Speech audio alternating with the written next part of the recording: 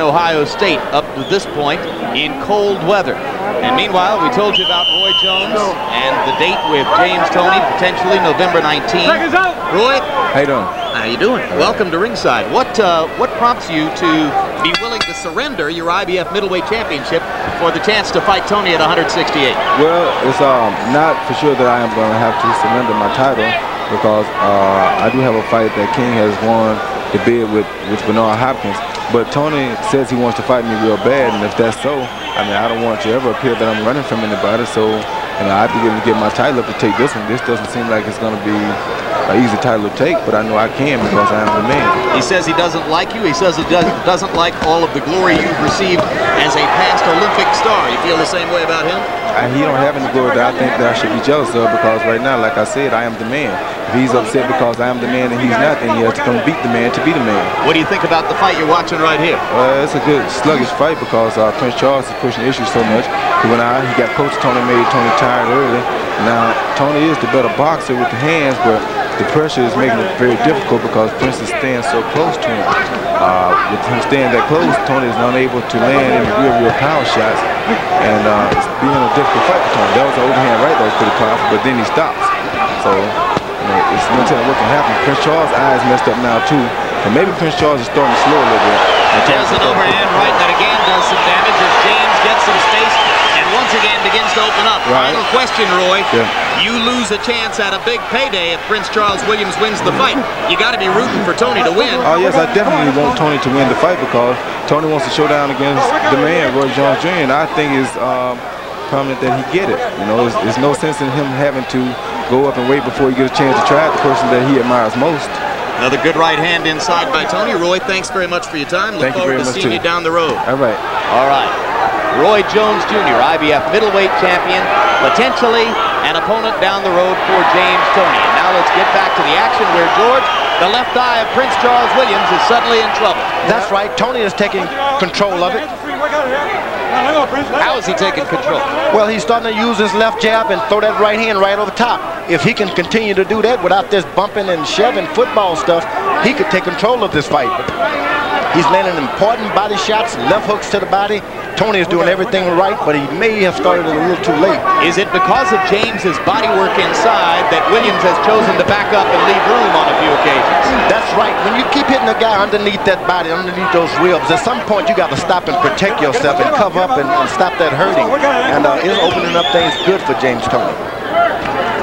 James Toney trying to show us he can win one more way. He's done it here on HBO just about every way imaginable.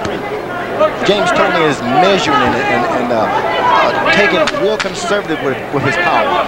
He lands 2 good shots. He doesn't go for 4 or 5. He goes back to 2 good ones because if he burns himself out punching, he's in trouble. I thought that was a terrific round for Toney. Look, any fighter, no matter how good he is, can't just have his way out there. It depends what the opponent is doing.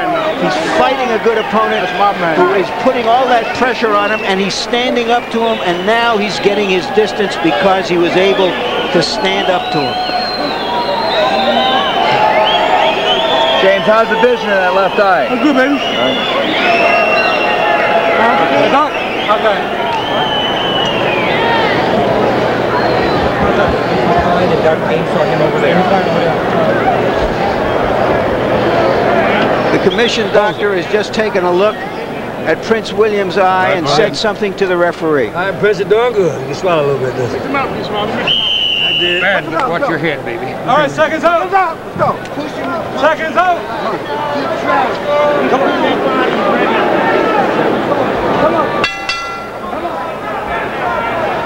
A little more boxing in round 7 than had been the case up to that point. James Toney has now managed to land 13 jabs in the fight. As round 8 begins, they go back inside, and very quickly, right here in the early stages of round 8, we turn to Harold Letterman for his scorecard. Harold, how you got it? Jim, 67-66, 4 rounds to 3. James Toney, he clearly won round 6 and 7 by stepping back to landing hard right hands that we saw. And I'll tell you, up until the 6th round, 3/4 of the punches we didn't see. All we saw was a guy's back. But I think that James is starting to step back, starting to get the distance and land a hard right and take control of the fight.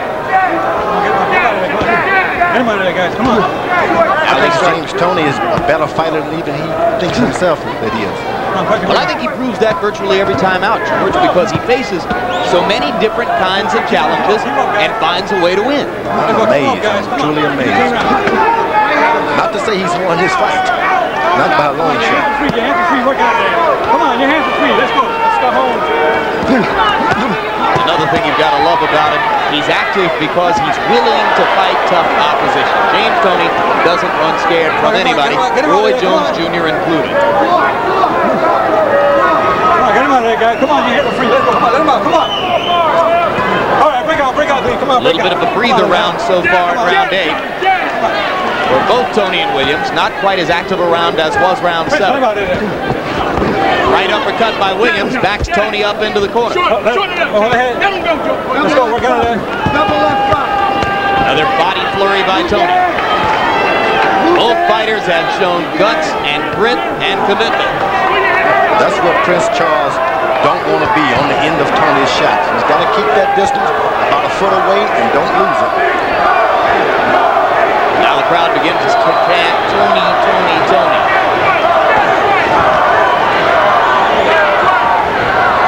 Williams takes just a little bit longer to wind up and deliver the jab than is the case with James.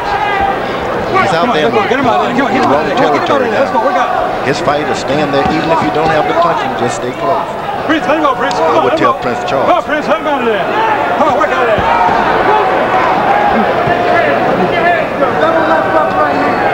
Work out.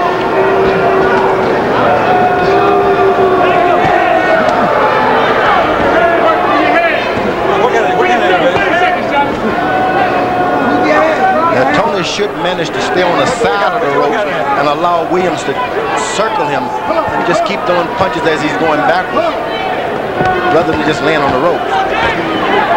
Now he's decided to do it. Let's go backwards. It's like a moving punching bag into you.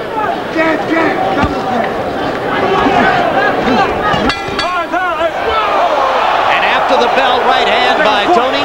Take no points, take no points. And Joe Cortez elects to take a point away.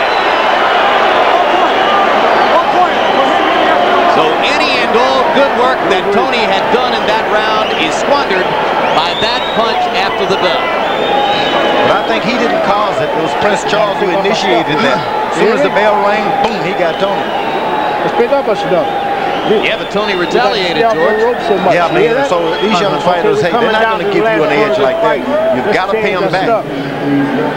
Cortez has deducted 1 point from champion James Toney. Let's take another listen to the end of round 8.